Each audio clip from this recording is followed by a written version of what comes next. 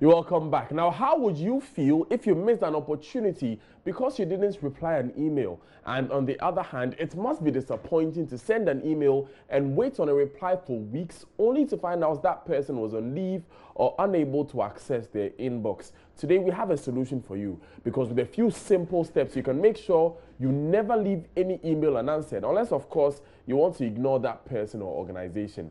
Kobe Nkrumah is here with Tech Talk. Today we'll focus on automatic email response. Kobe, welcome. Hi, thank you. I'm very excited to learn about this thing today because it's something that I have a problem with. So walk us through it. How do we set this thing up? Well, for every phone, for every service that you're subscribed to, there's a way to do it. So some people use iCloud Mail, some people use Gmail, some people use Yahoo. Each one has its, unique way of doing it. So the whole solution, the way it's described is called a vacation responder. So you're going on vacation and you want to tell people that, hey, I won't be available till set and set date. And it has to be automatic. So the moment an email comes, it automatically replies, and then when your vacation is done, it automatically turns off. Yes. So that's the vacation responder. Wow. So would you be informed in any way that these number of replies were sent when you come back? Yes, you will get you will see the mail. It still comes to you. Okay. So you can still access it, but maybe you just don't want to respond to them at that time because you are out of office. You want to enjoy your vacation on the beach somewhere in Macau, Hawaii, Okay. Yeah, I like the sound of that. Tell me, so tell us about how it works. Right. So if you're using, say, iCloud, let's say your email is you@icloud.com. You log on to icloud.com, and then you go to the settings. Yes, as you can see on the screen, you go to the settings, and then you go to preferences. Under preferences, you see automatic reply to messages when they are received. And when you go there, you set the automatic reply that you want to set. So you wanted to say, what do you call it? I'm out of office. I'll be back on the 17th, or you can call this person. So you leave a message there.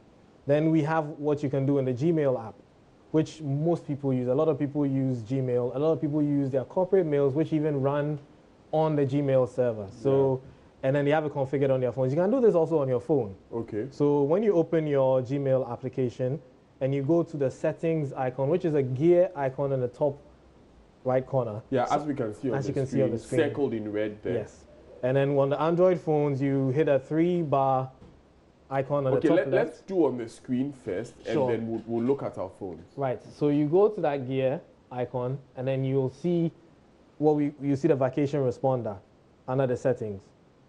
It's at the bottom. So when you go to the vacation responder, you turn it on, and then you put your start and end date, and then you type your auto email subject and message. So the subject of the message, for instance, I am out of office, and then the details of the message that you want to put in there, the message itself. Then you can also toggle the send a response only to people in your contacts. So maybe you don't want people who are not in your contacts to get that message. They can get that too. And then, so you tap save when you're done, and then that's it. So that's for Gmail on the phone, and then this is Gmail on the PC, where you go to the gear icon again, go to settings circled in red, and then you get to do the same as we said. You set the first day of your vacation and then the last day. Remember to check the vacation responder on, and then you put the subject of your message, I am out of office, or I am on holiday, or I am on sick leave, and then you put the details in the message below.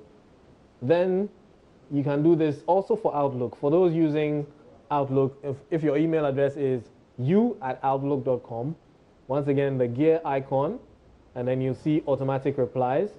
Once you click on automatic replies, then it gives you the option of setting your automatic replies. So you set the date again, and then you apply, and then you send automatic replies. So you have to activate it, and then you hit OK.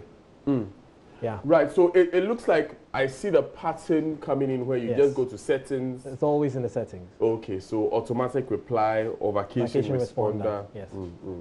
So it can also be used for a variety of things. Maybe it's not just vacation. Maybe you want to give an automatic reply to certain people from a certain department. Like, you always get a lot of emails and are able to reply all of them. So a template. noted, received. So anytime you get an email, it says received. So just alert the person that you've received the email. So that's an automatic reply. Some applications allow you to customize it, with rules.